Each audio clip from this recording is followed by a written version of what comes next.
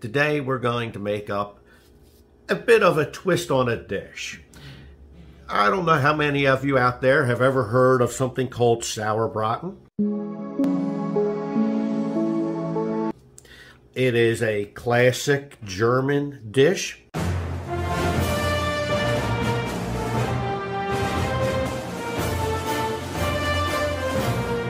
We're going to be making our own version. We're going to make some sauerbraten meatballs, and we're going to serve this over some egg noodles. Now pay attention, this one's going to be very delicious, very unique. Inside this bowl, I have 2 pounds of ground venison. Now to this venison, I am going to add 2 teaspoons of our SPG seasoning. Delicious, so delicious. In this container, I have 2 tablespoons of our apple spice barbecue rub. Eat me every day to keep the doctor away. I'm going to add that in. In this bowl, you're probably wondering, what is that? This isn't breadcrumbs. This is ginger snap cookies. Cookie.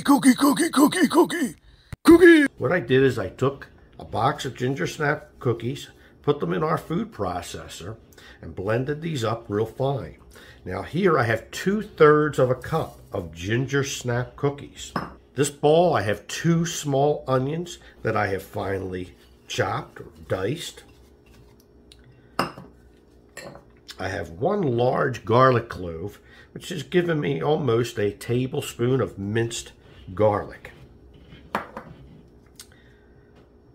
2 egg yolks. My last ingredient to go into this meat is going to be a 1/2 cup of milk.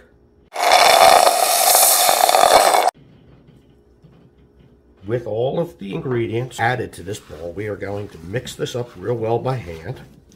Then we are going to shape these into meatballs. Gave me roughly about 35 meatballs, so I have 2 baking trays.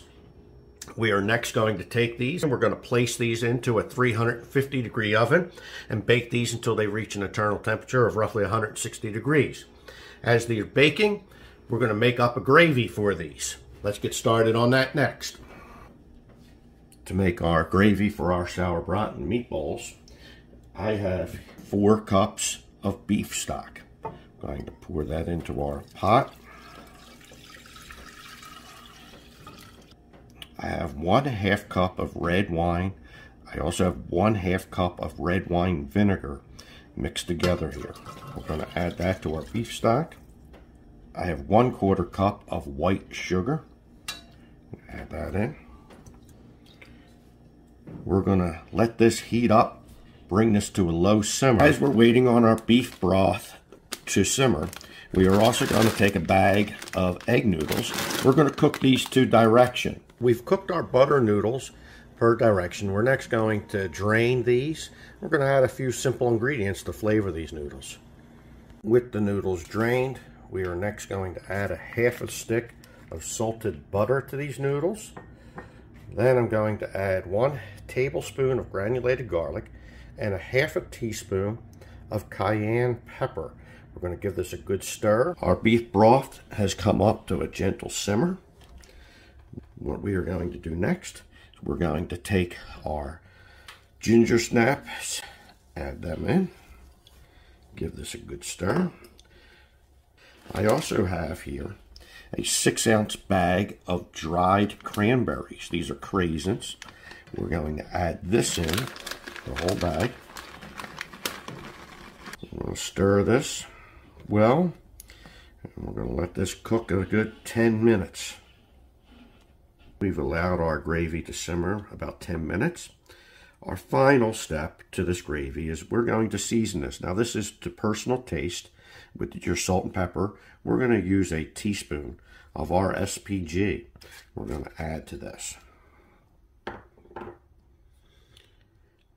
Now all that's left is combining all of our ingredients to plate up our meal.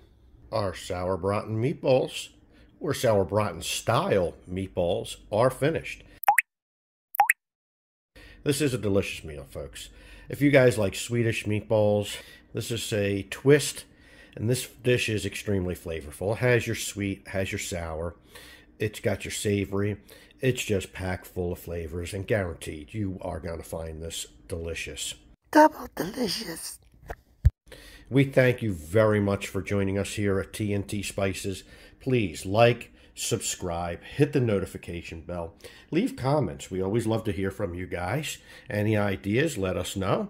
In the meantime, to each and every one of you, we want to say thank you and God bless. Bless you.